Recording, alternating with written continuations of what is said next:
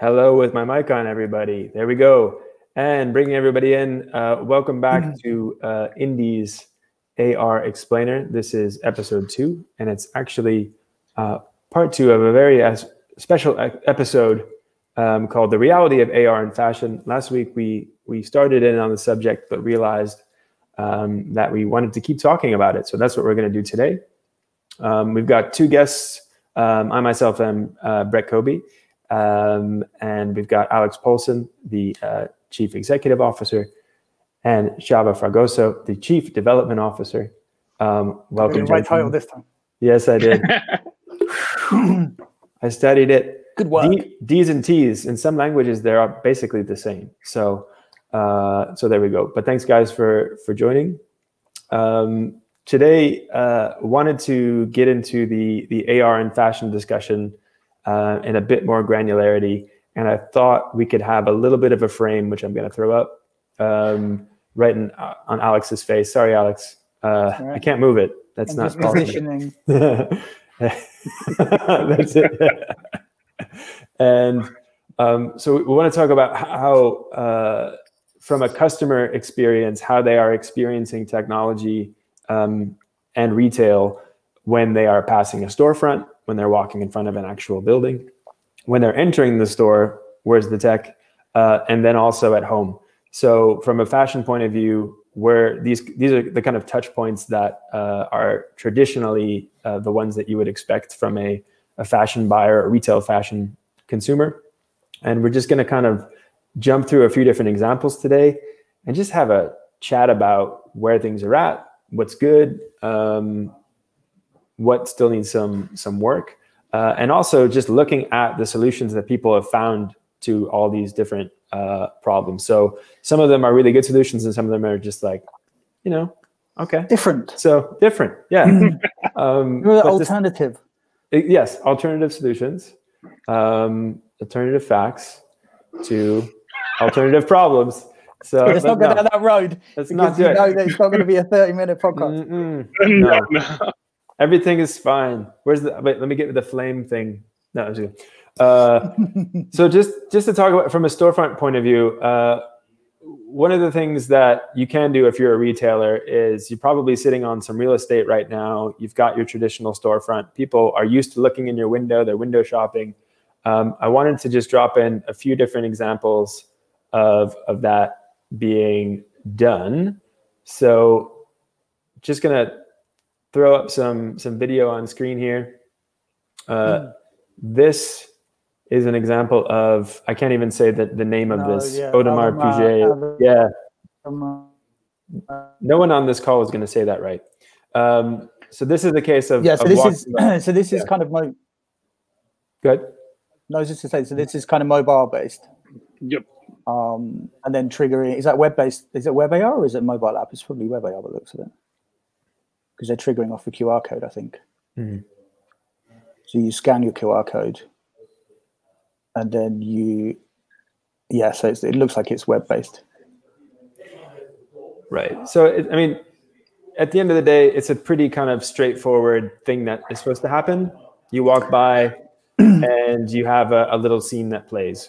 So, from my perspective, not being an expert in any of the technology, it seems like a fun thing, neat. It's kind of in the neat category.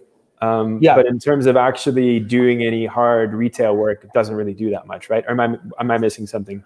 Well, I think there's 2 things that go on with these. So at the moment, AR still kind of sat within the sort of marketing side rather than the sort of consumer product side. And so what you've got there is effectively a marketing play, but it does require. It's an interesting kind of situation because someone's actually considered the idea of turning the shopfront into something dynamic, so to start off with, kind of congrats, because that's not that easy to even achieve. But I think you get into this thing that Shava will mention kind of probably more than once and has kind of mentioned to me several 100,000 times in the past 3-4 years. But the amount of friction that you kind of get when you try and attempt that. So you've got something running in the window, but then you also then need to communicate how people use it. So there's not really any kind of It's not a use case. I mean, people aren't walking past expecting Windows to have dynamic video content or 3D content. So one of the first things you kind of struggle with, and the thing you kind of have to overcome is okay, how do people know that this is there, and then how do they activate it? And that's a real, yeah. Sorry, go, Trevor. No, that's the thing. Like if you analyze step by step the consumer flow just to arrive to receive the message, it's like it takes a long time. And as you rightly mentioned regarding like where AR is sit in this specific scenario, I think that the simplest way to approach it is either help me or entertain me. So that is the two things that we can see that augmented reality has a potential in these things. But if either the entertainment or the help takes too long to arrive, is like sometimes probably a missing opportunity. So let's just have a look at another example. This is Dior, and a little easier to say. A lot of French examples today. So it's web-based again by the looks of it. So you're basically opening the browser, and then now you've got some friction issues, because now it's like you need to allow A, B, and C for it to actually trigger. And then obviously it's rendering. It looks like potentially 3D, but it could be sort of flat plane video. It's flat surfaces and 3D environment. Yeah, because it's using the tracking as well, like to keep the graphics in position. And it looks nice, and it's like what I really like is that it adds a digital layer to the physical space, which in principle I think that there's a lot of opportunity there. So how you execute it is the thing that is debatable, because if you access through this with a QR code web based, that's right, like that less friction. Or through an app that you already own, or through Snapchat or through Instagram, like something that you are already in this channel of communication with the brand in order to arrive to the message. Yeah, I think we're in that kind of stage right now where people are beginning to kind of experiment with the idea of what AR can give to a shop front.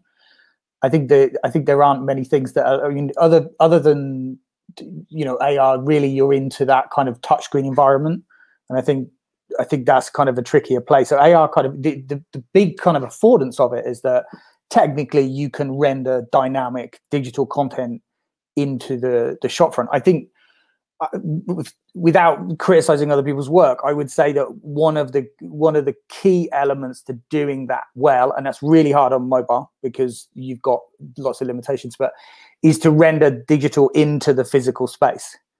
And I think that's where that's where we kind of try to play around a lot, and that's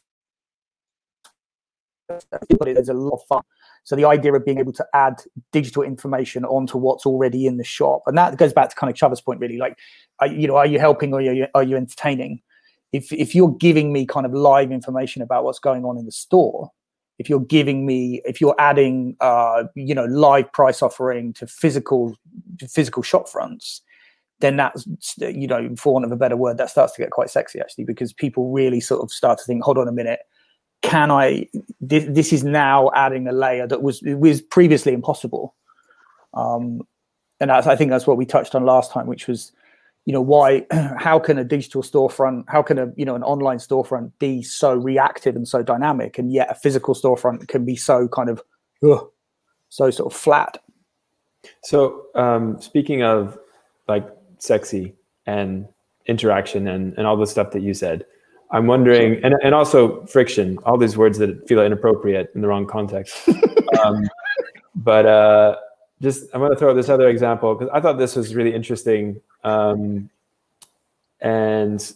something very Scandinavian, I think. Wow, QR codes everywhere. Right. Well, it's like QR code 2020, the year of the QR code again, isn't it?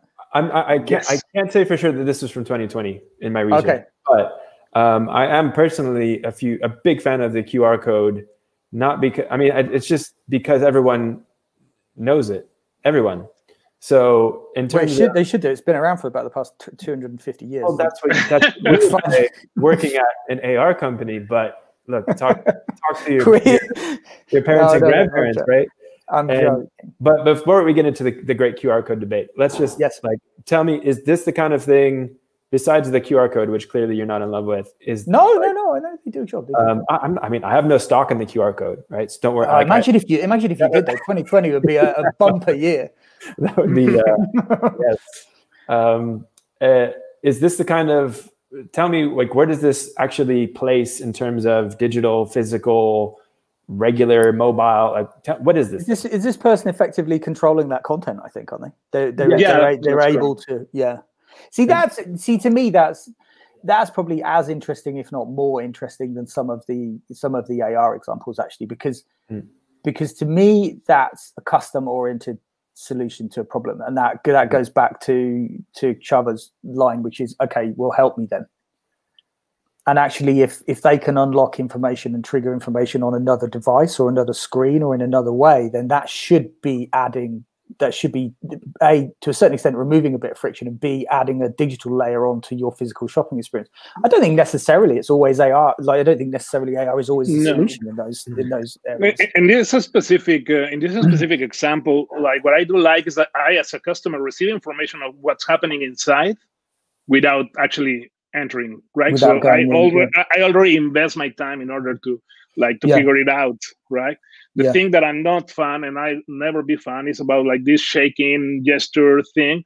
That can be solved with a button, and you have buttons there, but we need to grant access to your gyroscope, and like it could be a thing. Like I like the approach of information.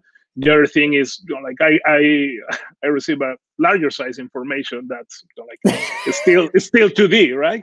But yeah, like in terms of delivering the brand message, I think that it's doing a right job. I think giving people, like, empowering people on the ground to do stuff is actually a really, really underrated tool. Like, if you think about it, most of your retail experiences, it's kind of like going to like museums that have kind of interactive displays and things like that.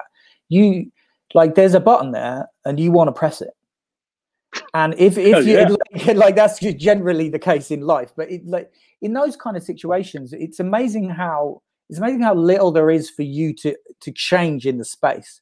You don't really ever get the opportunity to adapt content, and probably an extra layer to that, digital content of any kind is never really adapted to you. So don't you guys think? No, like, don't you guys think like there's already these gaps in the customer journey that we are feeling in a very primitive way as consumers? What I'm saying is, I'm going to a shop, right? I'm comparing, products prices. I'm checking it. I go straight to Google to check if I can find it cheaper. I can I'm enabling the digital connection with the physical product by myself, because as customer, most of the times I don't have that. So I'll search, I'll compare, I'll dig more. Like I'll check reviews about the physical product, and that gap, it's existing because I'm the third customer. I'm your online customer. I'm your physical customer. I'm the same person, but I don't have that gap fulfilled. And I think that's the interesting part about this thing. Which is super interesting, because that's one of the big problems, like particularly in US retail, is people browsing physical spaces and then just Amazoning it on site. So Amazon's just kind of basically sitting there waiting for you to go and touch a particular product and then kind of go, great, well, now I've got $7 off this and I've just ordered it and it's going to be there in the next 6 hours anyway. So yeah, I think that's a completely valid point. I don't feel like there's any connection to there's often, I mean, let's be honest, like when you walk into a store, you're presented with the brand usually in posters or video. And if the brand has it appeals to a fairly large demographic, then again, a lot of that media is not adaptable. So it's not moving in time depending on who's walking into the store. And I think the kind of younger generation of shoppers are willing to move around spaces quite freely. There's not necessarily this kind of, this idea of sort of shopping male female anymore. It's like, okay, I'll wander into that section and have a look at it. And I feel like, now you're getting in as these posters in storefronts and are becoming displays. it hasn't really evolved that much. It's still doing exactly the same thing. It's just basically saying, okay, so we showed this picture of this person here related to this particular product line for a certain amount of time, and then we switch it. And actually the change is seasonal when the truth is the change should be like based on the person that's in the room. If you can present that product to a different person in real time, or if you can add a layer of meta information through mobile, for example. So if you, let's say you can, let's say there's a mannequin with a particular like a particular shirt on in the window. If I could actually recognize that in real time and trigger other complementary information, complementary brand information, if it was tailored to me, being able to, you know, knowing that I am whatever, you know, so I'm 42. So it's like, okay, we're going to show the slightly older version of the complementary things rather than the younger version. That, you know, that's all kind of technically possible now, but it's very rare that it's, sorry, go on. The thing, no, just to just to interrupt you now. And the funny thing is that that's already happening, and we are already used to that on our online shopping, right? I'm Target, retarget, turbo target every single time, right? Most of the times might be not useful. Some of the times it's very useful. But the thing, like that journey on a physical space, it's already possible. Like I can already be targeted by, you know, like by connecting with my loyalty program in my mobile phone, by, you know, like by computer vision technologies, you know, like that's the thing, by like trying to send that specific message in the right moment on a physical commercial location is possible. Yeah. So why do you feel, if it's all possible and we're, I guess, conditioned now to see a Facebook ad when we've just, when we know it's planted a pixel, so we know we're going to see it again because we scan a QR code and we're in the system. We scan that QR code and we had Facebook open on our phone, so boom, here it comes. So if we're used to that with our devices, what's the barrier to adoption to this happening in the physical realm if it's all technically possible? I don't know. I think there's a lack of awareness about what is possible. And I think one of the things that, I mean, we've been building, you know, AR apps of any kind of description, whether it was a mobile, we've been building them since 2010. And back in 2011, we put an iPad in a because the only way we could get an AR version working was to have it running on an iPad, looking out from the shop window. It was the world's worst mock-up. It was hilariously bad. But the principle was absolutely sound. But you realize that if we were just kind of realizing what it could do, you realize, for the 3 years, you were effectively evangelizing and talking to people about what this could achieve. And you're still doing it now to a certain extent. There's a lot of misinformation or a lot of sort of disinformation to a certain extent in terms of what is possible. You know, rather than rubbishing the things that you know currently are a little bit sort of snake oily, there's a lack of connection in between the retailers or the brands that are looking to do this stuff and the people that can physically do it. Yeah. And I think, you know, agencies often bridge that gap. I mean, you know, ad agencies do bridge that gap sometimes, but sometimes they add to the confusion. Java. I can say like two things, like extending in what Alex said. Like first is the fact that it's like, how can you make it for, you know, like 100 locations, 200 locations? So like the scalability is one of the things, not just the awareness. And that's why sometimes we see these great marketing videos about the potential of AR, the potential of dynamic display, the potential of, but most of the times it gets just either in the innovation stage or the marketing game. But and we have been challenged by these things with our own products or with our own services, when we need to think that it's not a one-off. Like, for instance, like you can have an amazing experience and have a takeaway picture of your moment in the store. Who is the one like repairing the printer, or like changing the cartridge. So all these kind of things, like the physicality of the installations on site, like sometimes it's something that either the innovation part of the marketing part don't want to show, but it's something real. So if I'm on the operational side, I won't care that much about your bling stuff. I will be very curious about how can we seamlessly operate in our locations this kind of technology. That's point. I was muted because this is a working office where other people are downstairs, and I think they're making like cereal, M&Ms, every possible noise. Cereal at 5 again. Yeah, I mean, everyone is leaving, and we're having a party right here online. Thanks everybody for tuning in. I just wanted to show this one example here as this is some work that you did at Tilly's, I think, in LA, California, somewhere. Yeah. And just, can you, on the basis of this is, can you, for like the layperson who's trying to understand the vision that you just described for that physical, one LinkedIn commenter said the Google Ads of AR experience, or just essentially like if you would make this again today, right? With the vision that you're describing, what would we be seeing now? Or what would our experience be if we walked into the store? It doesn't mean that there's a dragon or anything, but essentially we're looking into Tilly's and it has totally tricked out with everything you think it should have. What am I experiencing as a customer? So I don't think, so the first point with the Tilly stuff is that digital is not going to replace the physical view. And I think that's the kind of this common misconception that I think we even mentioned it last week. It was like, oh, it's going to change this. It's like, no. What it's going to do is going to add a dynamic layer to it. So if you get your go again on stuff like that, which I'm sure we will do, you want the view to be real. You want the entire view to be real. You want to do it so that no one has to download anything.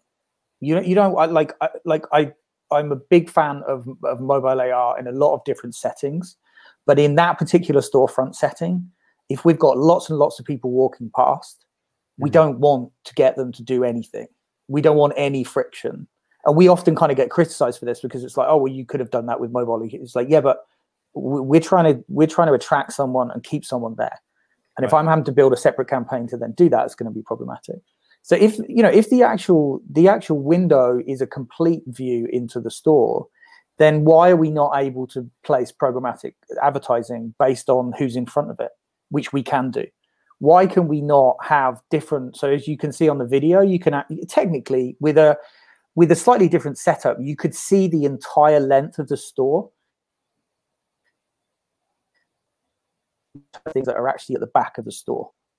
And to me, it was like, okay, we've got different people coming through at different times of day. Tilly's is a great example. So Tilly's is one of those stores that it's mind-bending how many different products for how many different age groups they have.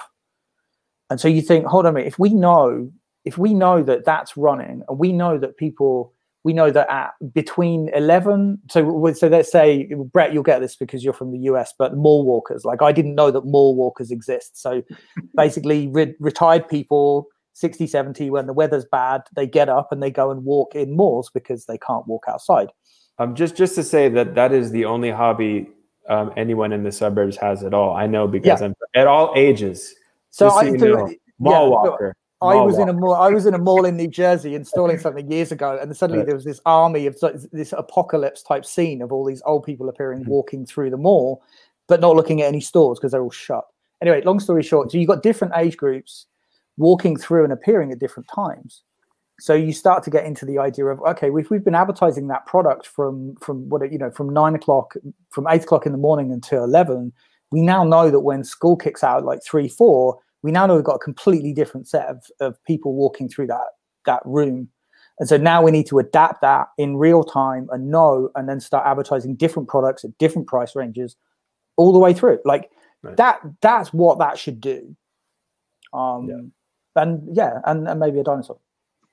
And maybe or a dragon, and it kind of ends up. Yeah. So I want to just shift gears for a second to a few of our other things that cover up Alex's face. And just to jump over to what's happening in store and in home, and maybe just to start actually with a hybrid of the two. Here's an example of, you guys know this. Can you talk us through this one? Yeah, Trouble, go for it. Yeah. Oh, yep.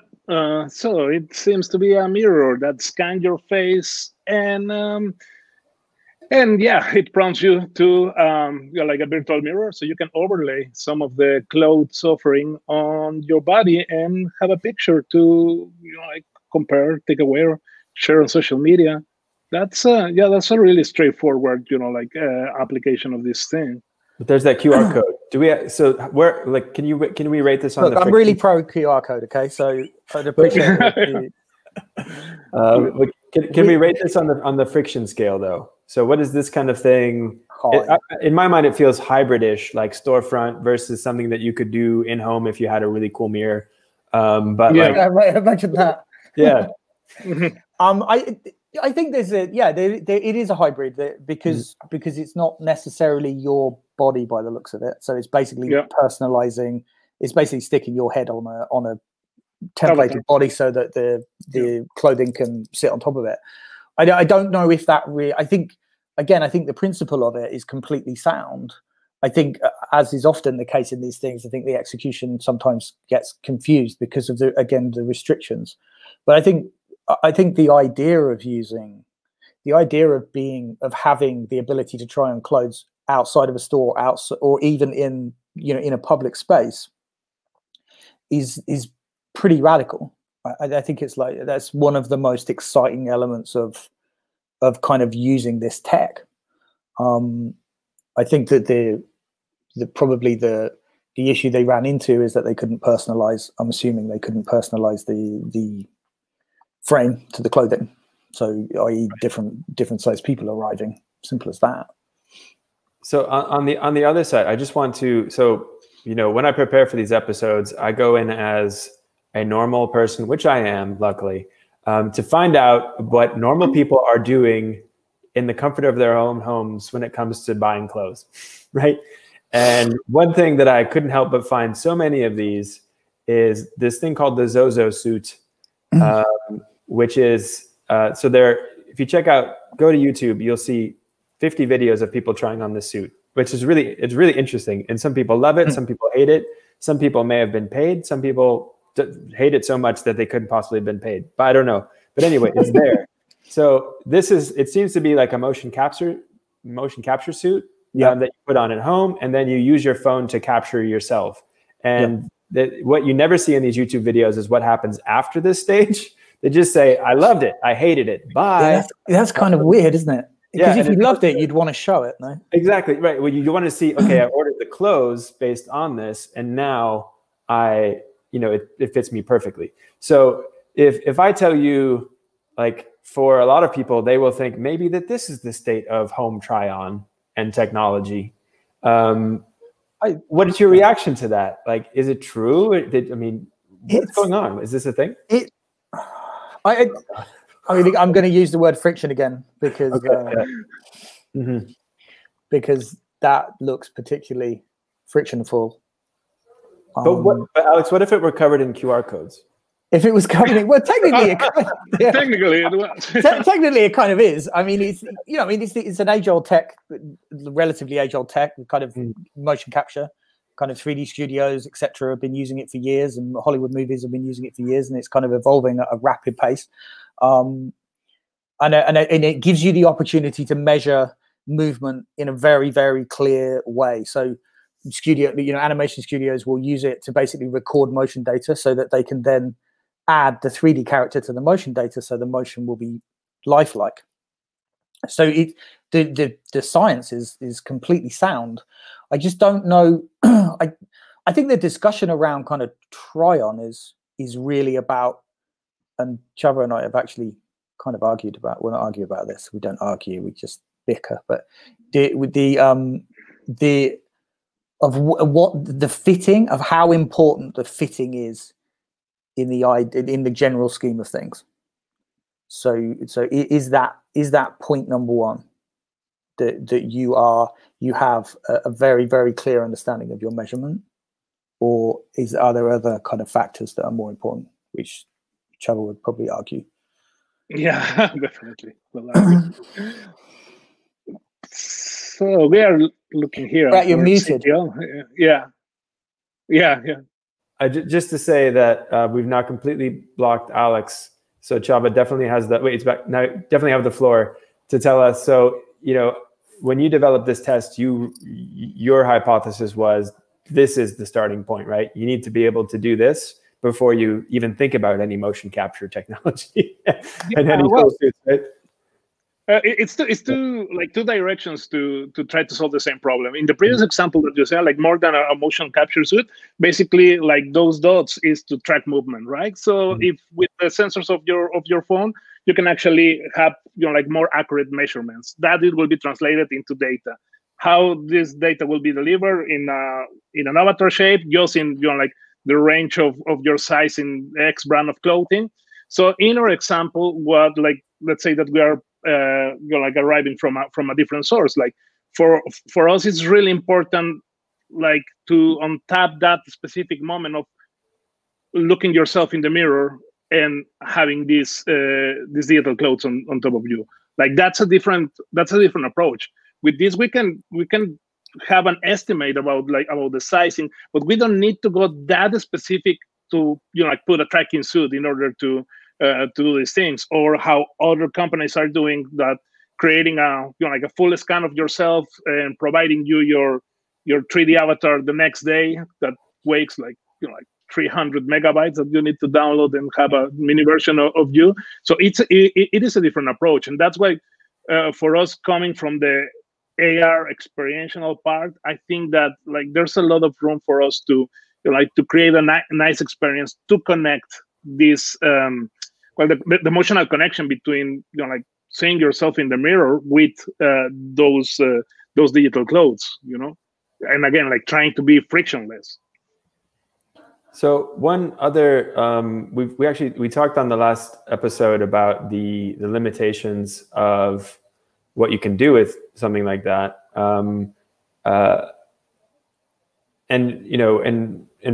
and audience, please refer back to the other one where we were very negative about where things stand. But today is a new day, and it's actually raining.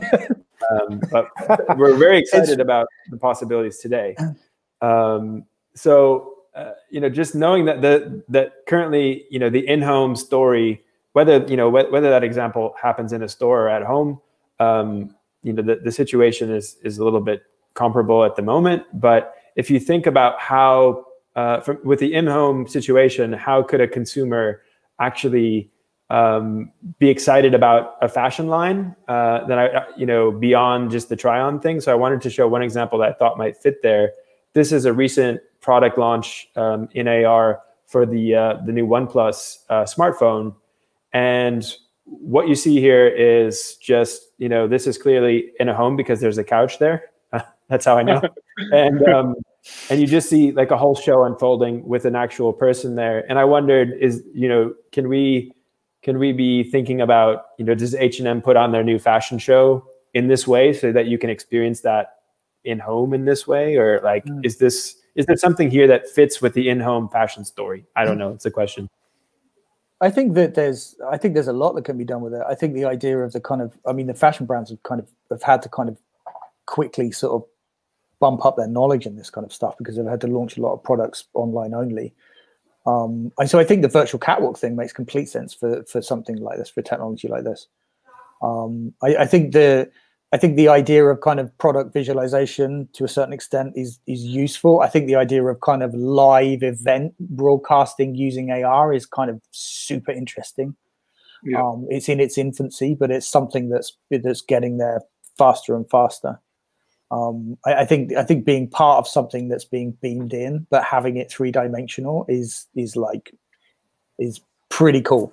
If I noticed with Unity, like Unity's IPO last week, they had the line in there that basically the world is transitioning from broadcast of 2D to 3D, which is something that we kind of lived with for a long time. And I think you can sort of take that principle to that completely and say, well, if I can have that event happening in a more sort of immersive format, then I'm going to probably do it. It's just a question of how much content you can kind of basically pump through for that particular event. I don't know if it was recorded or not. I didn't kind of. I don't know. I didn't dig that deep yet, but yeah, I mean, it looks like it would be a lot of fun if it went off without a hitch. Of course, I watched it without sound or actually having experienced it. The video recap is always better than the actual thing, I find, because you can just kind of tweak that a little bit. But it looked like a great execution from the video. Just to jump back to the clothing story here. So these are, as I understand it, some tests with the INDE viewfinder product. Sorry, I got these from YouTube and the ad popped up. I saw that. That's what happened. So is that your ad? So AR Google ads. There you go. I don't know if we're getting paid for that. Keep playing it. So tell me, like, how does that all actually? What are we looking at, and how does it all fit together? And what is this? Sorry. Oh, she's coming. There we go. Yeah. Well, this is like another of the approaches that we have in terms of product visualization, especially on a mobile platform. The idea is that to have in the e-commerce sites, we either have photos or videos. So we were toying with the idea of like 3D product visualization, but again, like instead of using an overlay and like in a way that for the users will be difficult to capture themselves with the clothes, we were using this avatar to showcase the clothes, just to prove the point that like this kind of visualization can be also part of the customer journey that it's already well established within e-commerce sites. So that is the approach that we took in this one. There's a good connection between the two. There's a good connection between the conventional shopping experience and then the visualization side. I think that was kind of one of the reasons why we included the kind of dummy UI in there, so that you can specifically see how you would choose it and configure it. Because often, again, there's a lot of this kind of, oh my God, what have I got to do now? How's this going to work? But actually, the transition on that one's quite relatively simple. Yeah, that was a fun one, that one. Cool. And I just wanted to kind of bring us back to maybe I would consider the low-hanging fruit of home try-on. And there's something that has done the rounds quite a bit. This is a Gucci example. Can you just tell me a little bit, like, are shoes easy? Shoes are easier. Yeah. Shoes are easier, period. I mean, just the setup. So the setup of you holding that's what you do when you try on shoes. You basically, you put them on and then you stand up and then you lift your feet up like that. And then you kind of try and find a mirror. So the idea, like that to me is the clearest example of how mobile AR translates to selling more retail products if it's shoes. It works. So do you think that would work for gloves? It would technically work for gloves. I don't know how many people try on gloves though. Like I don't. Everyone. It's a big. I don't. Yeah. They just don't know they need them yet. But once once Apple tells them that they need them. Well, you're technically doing this, aren't you? So you're technically kind of doing. You're like putting your hand up here and doing that. Yes. And then having to kind of move. Rings, huh? Rings, yeah, you could do it with rings. Yeah, you could do it with watches. I've seen some. There has been some good examples of people apparently buying sort of $8,000 watches on through a mobile app, which I find slightly difficult to believe. But that's something that does work. The positioning. I mean, the old thing was the kind of the actual QR marker, which you wore as a wristband, and then you kind of pointed the phone at it. Right. But you know what? Like two advantages of, like, for instance, the watch example or the shoes example is that, like, that kind of product visualization, you can achieve something really realistic in an easier way that, for instance, moving clothes. So that's why like there's this specific difference in nature about, you know, like how good it looks, how realistic it looks. So I think that we can say that it is a little bit easier on this kind of products. Same, for instance, you know, like purses, bags, something that is not actually, you know, like something that is moving or that has these physical qualities. It always makes it more realistic, you know. I think hats and glasses, I think there's been a lot of good work done with the kind of face stuff. So mobile face tracking has kind of evolved tremendously. And mobile wise, it's kind of at that point where it's kind of working well enough now, and you can do a lot of interesting stuff. Again, the hat can kind of be on your head. It doesn't necessarily it's not going to necessarily move as you move. Right. The glasses are kind of the same thing. If you can get a realistic render of the glasses, I feel like I'm surrounded by 2 people wearing glasses at the moment. If you can make it look like that or like that, then you can basically, that's enough. Like, as long as it tracks and as long as there's a realistic feeling of the glass, I think that's enough. I don't know, like, people can kind of comment as to whether they've actually used it to buy. Fashion is there's jewelry. Wanda, have you used it to buy anything? Can we ask you? Yeah. If you've bought anything, so just come back and tell us if you have. I mean, Modiface did. You know, Modiface went to, was it Estee Lauder? It was Estee Lauder. I think they got bought by Estee Lauder. And so Modiface with the makeup, like they did tremendous work. Because they just circled in on, like, okay, how can we do that, and how can we only do it with makeup, for example? Yeah, so, and with these two overlays, sorry, just to finish on that thing. Like, there's two important things, or two, like, final consumer goals. One is, how do I look, and that's kind of it's an easier way to achieve it. And the other, like, does it fit me? And that's a little bit more complicated, because once that you start, like, that's different. Like with hats, with jewelry, as they were saying, it's easier to, like, just to overlay, because you don't have this full need to know that is the specific size that you mean. So that is 2 different challenges that, you know, like little by little it's getting there, you know, like, to fulfill all the needs on that. I think with clothing, I think with the kind of mirror and the try-on stuff, one hasn't used it, but would definitely use it for lipstick. Trying them on in real life is messy. That makes a lot of sense. That's not something I've ever seen. I bet 3 guys on a LinkedIn Live would not think of lipstick, would they?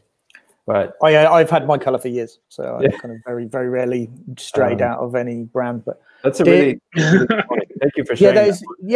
But that's a brilliant example of what happens when the customer meets the tech. Mm-hmm. So when the customer arrives and says, "That's not really my problem. My problem is this." Yeah. And a lot of times, you know, us sometimes included, and a lot of kind of tech side, they're solving that problem that is not really wanted.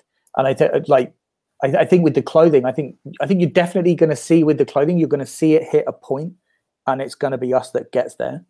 And you're going to see it hit a point with the rendering, and there's something, and you won't know what it is. You're just going to see it in the next 6-12 months. You're going to see it, and you're going to go, "That's enough." Right. And it won't be because of a particular, you know, you won't be able to say, the number was 312, or the setting was B. It's just going to be like a load of different things get matched up, and you're kind of going to go, okay, that would be enough for me. And I think, sorry, go on. You go ahead. No, I was going to say that menswear, I think menswear could potentially be first, because I think they're less demanding in a lot of sense. I mean, menswear has evolved tremendously over the past kind of 10-15 years, but I think that there'll be a basics. I think you'd have to begin with a basics, with a kind of a casual kind of side of stuff. And I think if you can work through from there out, then you've got a pretty great roadmap of how to do it. Cool. Well, it sounds like we're, there's some low-hanging fruit. There's some things that are worth trying, and then good to hear on a positive note that we are 6 months away. Great from just cracking in that. Well, don't get me wrong. I mean, don't get me wrong. We're on it now. Like, I mean, the video, you know, we're in like several sprints to get the rendering up to speed and the tracking up to speed. So who knows? I mean, if Chava's brilliance is continuously on display as usual, then it might be even a matter of weeks. Like, full disclosure, I received some shade for in the previous episodes, like 5 years. Everyone was like, but in my head, it is the full, you know, like the full product life cycle. Yeah. Shade. I feel like there's a couple of conversations with AR that kind of need to be addressed. One is what can it do now and how well can it do it? And the other one is stop telling people that they're all going to be wandering around in Apple glasses in 3 months' time. That's the only time I get a bit sniffy. And Magic Leap, which to be fair, they deserve the but I think, you know, there's a lot of stuff happening, as like all the videos have kind of come up. There's a lot of stuff happening, and it's iterating incredibly quickly. Yeah.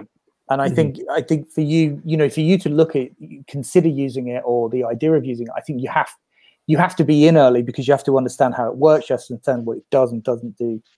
But it's moving quick, like super fast. Yeah.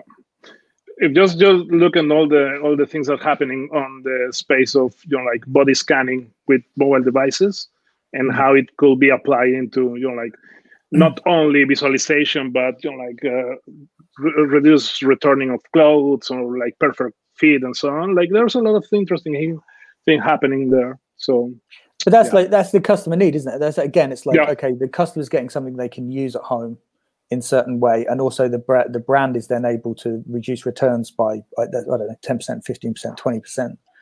Like, that's a huge change, and that's a kind of viable way of kind of selling in that particular product. But I think that I just think that there's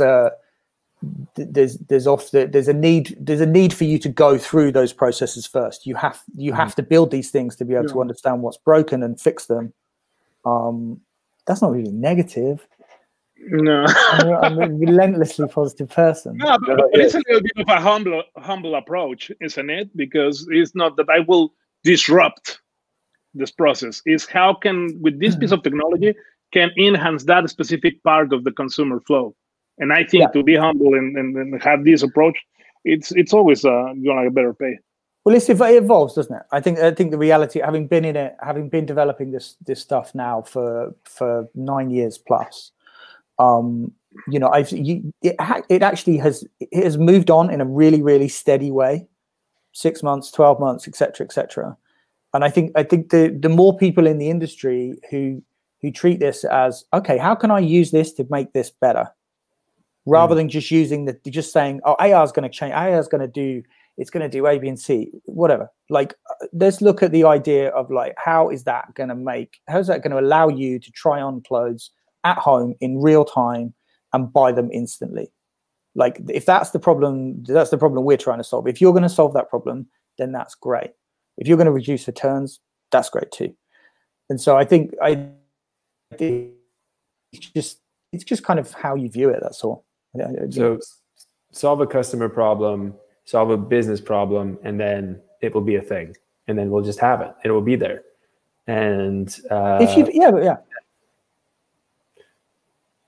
Oh, wait, one final question. Arnaud, could AR bring the bricks and mortar retail to your living room so all brand could go 2D?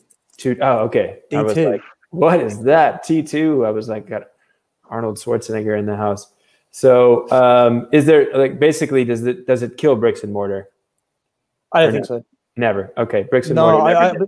I don't think it's gonna. I think it's gonna change. I think, like, this year's sped it up, but I don't think it's gonna change. I think it's gonna be there. People are still gonna want it, I think, but they're gonna have to start really upping the game in terms of the coordination between digital and physical, like, big time. Well, if there's one thing we've learned from this pandemic, is that people are desperate to get back to physical spaces. So check out AR Explainer. That's what a segue. That will not be. What a segue. And anyway, a terrible segue to our outro, but this has been a really cool conversation, guys. I think we covered a lot of ground. We covered our beautiful 3 pillars there: storefront, in-store, in-home. You know what I felt was lacking, because I prepared it, was the in-store. I would like to talk about that more next time.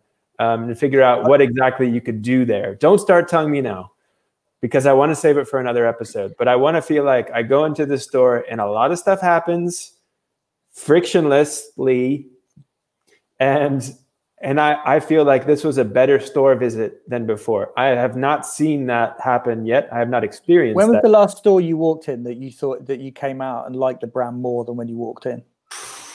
Stores, Brett and stores. Brett and stores. That's a cliffhanger. That's the cliffhanger for next time. I'm going to research it, because right now I'm coming up with nothing. I really hate going to stores. Yeah. I'm not into it. So, but look at me. I wear the same clothes every day. Like, yeah, is that the same shirt from last week? Okay, time to go now. Time to go.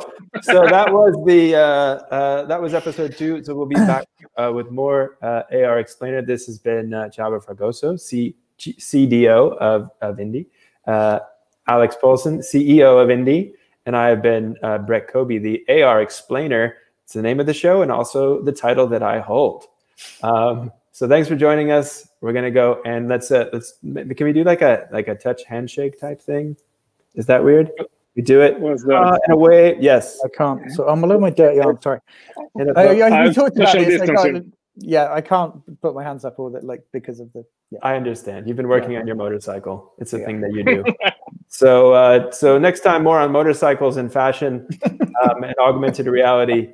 That's AR Explainer for today. Thanks, everybody. We're out. Bye-bye. See you.